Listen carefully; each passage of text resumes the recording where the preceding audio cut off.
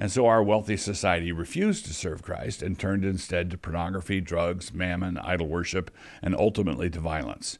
And it was multitudes of silent preachers who watched them go.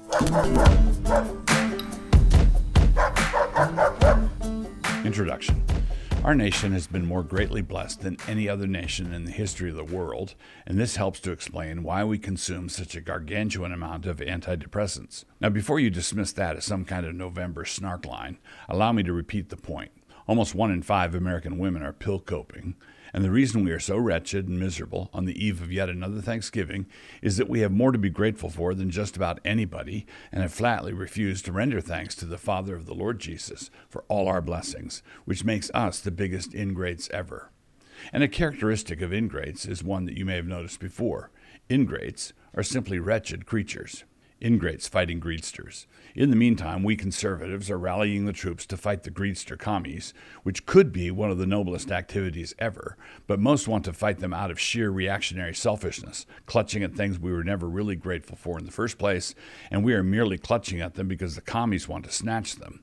We are that whiny kid in the nursery who despises the toy he is holding, but who gets in a quarrel with another kid simply because the other kid grabbed at it. We want to go back to the placid days of yore, when we had all this stuff, and the GDP was making this constant roaring noise in the background, and official people let us take our stuff home so we could be miserable with it there, and mother's little helper didn't help, and the shrink didn't help, and the snotty daughter at Bryn Mawr didn't want to help, and that's how rock and roll was born. Everything is falling apart, and we are helplessly wishing that we could be back at the time when we were thoughtlessly creating all the conditions that ensured we would start falling apart now.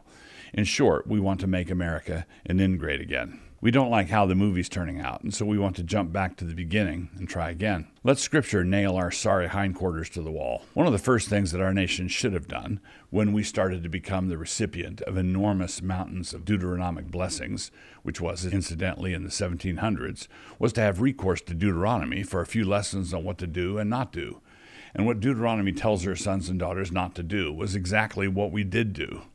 Quote, "Because thou servest not the Lord thy God with joyfulness and with gladness of heart for the abundance of all things. Therefore shalt thou serve thine enemies, which the Lord shall send against thee, in hunger and in thirst and in nakedness and in want of all things. And he shall put a yoke of iron upon thy neck until he have destroyed thee." Deuteronomy 28, 47, and 48. God instructs those who are the recipients of his blessings to serve him, a named deity, the Lord your God, with joyfulness. We were to do this with gladness of heart and to do it for the abundance of all our stuff. But no, we felt guilt for all our stuff while simultaneously making huge piles of it. In short, we became increasingly rich and increasingly secular at the same time, and land of Goshen, what a mess. So then, let us discuss the 3 main culprits who brought us to this sorry state. Those 3 culprits are pietism, Darwinism, and egalitarianism. And when you combine all the contributions of all 3, what you get is an ungrateful and very hollow secularism. And because professing Christians have led the way down this wormhole of ingratitude, we will start with the distinctively Christian contribution to this unholy mess, the impiety of pietism. Evangelicals have concentrated so long and so hard on being spiritual, with spiritual being defined as an ethereal and otherworldly interest, that we've cultivated no theology of material blessings.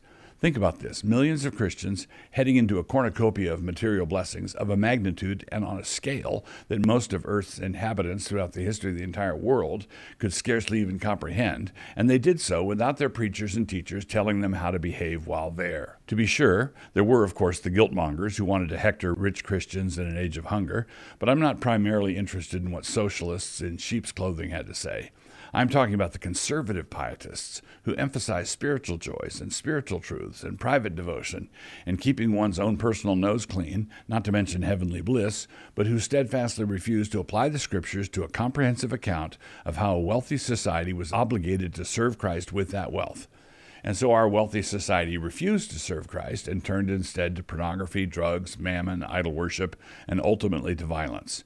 And it was multitudes of silent preachers who watched them go.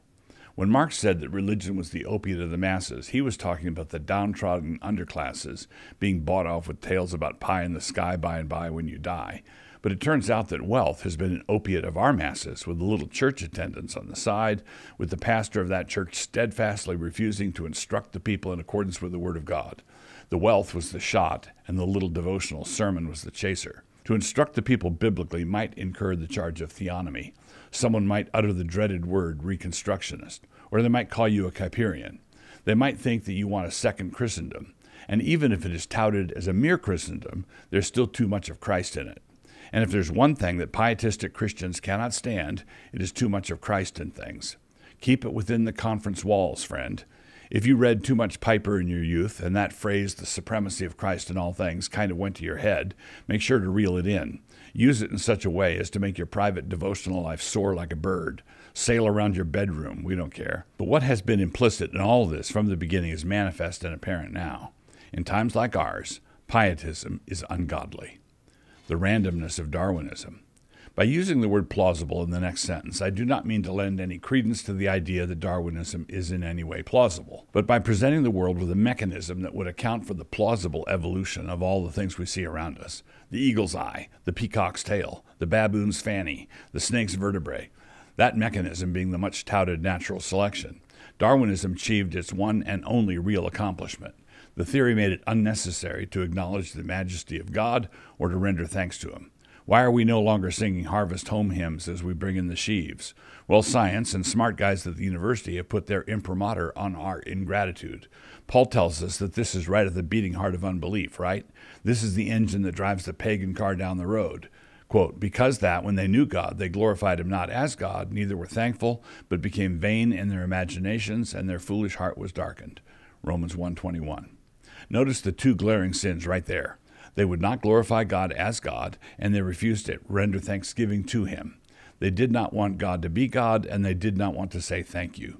And if materialistic evolution is true, then God is not God, and if materialistic evolution is true, then there's no one there to thank. I can be as ungrateful as I want to be, which turns out to be pretty ungrateful. And this, incidentally, is where the apologetic mission of the church should have been the entire time, but for some reason we quit the field.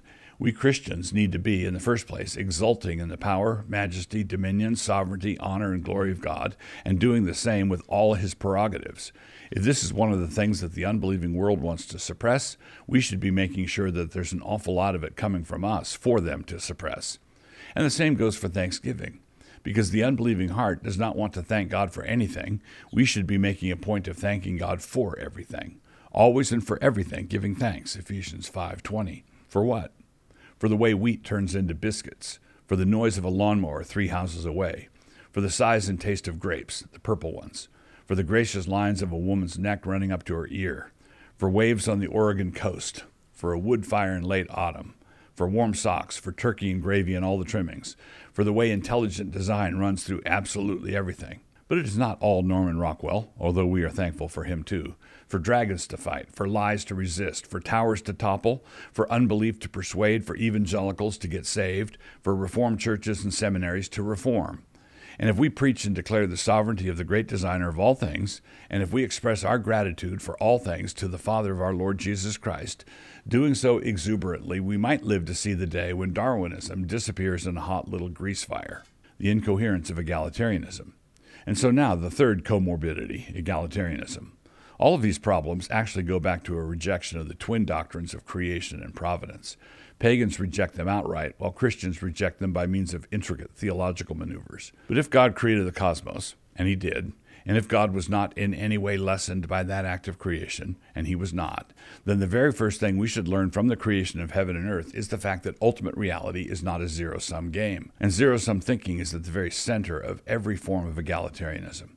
Egalitarianism is driven by envy, and envy is driven by the fear that anything more for him necessarily means less for me. The world around us is a giant pie, and it stands to reason that if he gets a bigger piece of pie, then that means that less is available for the rest of us. All the deadly isms depend upon this fatal mistake. There can be a limited range of situations where zero-sum thinking is valid. More Olympic medals for him mean less for his competitor, but the wealth of the world generally does not operate that way. God created a world in which graces and blessings multiply, which is another way of saying that the pie grows. When he created the world, that did not mean less for him or less of him. He is self-sufficient, and open-handedness is not the way of depletion, but rather the way of abundance. Quote, but this I say, he which soweth sparingly shall reap also sparingly, and he which soweth bountifully shall reap also bountifully.